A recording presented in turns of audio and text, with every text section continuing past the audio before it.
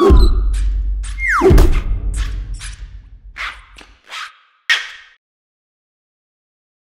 everyone, this is Peter with GoodyReader.com. Today we have something that we've kind of done before but never had before. This is the white Kindle Paperwhite. This is not available in Canada. This is only available in America and select markets. I actually had to go down to Seattle personally to the University District area just off of exit 172 on I-5 and grab this from the Seattle store.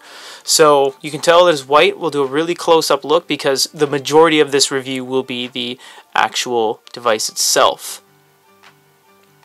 So if you guys are interested in what this guy actually looks like, which, I mean, it's a Paperwhite all the same, although the box does say now including 300 ppi, borrowed from later generations of Kindle devices. The plastic is not just a different color, it is different than the other Paperwhite, and we'll get to that in a comparison. So there's the bottom of the device. You have status indicator, power button, micro USB port for charging the device and transferring data, certification stamps and whatnot, embossed Amazon logo,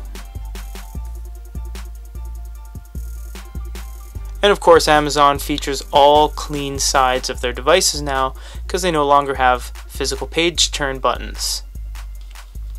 So looking at this, it is a Kindle all the same. I mean, nothing has changed in that respect.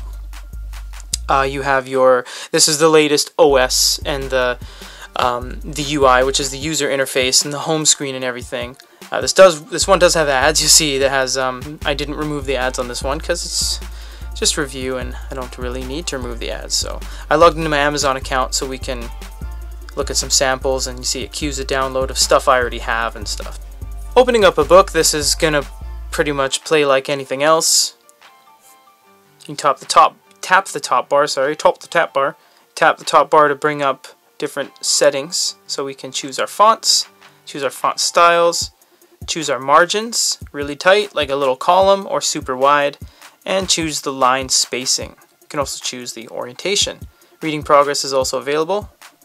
You can long press, that offers different things, even things that no other e-reader has. I think a couple of those like Tolinos and stuff have these, but you have translate, so you can translate English to traditional and simplified Chinese if you wanted, which is quite a feat. Might not always be correct, but you can see Windows is Windows. They might think it's the operating system, which is why they didn't translate it, but I'm pretty sure with all these characters you can get it. I can read about 5% of those, but they aren't correct because they aren't the same in Japanese.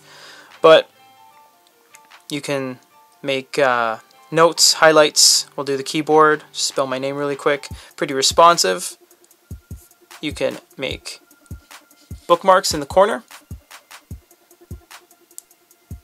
and do all the regular Kindle stuff.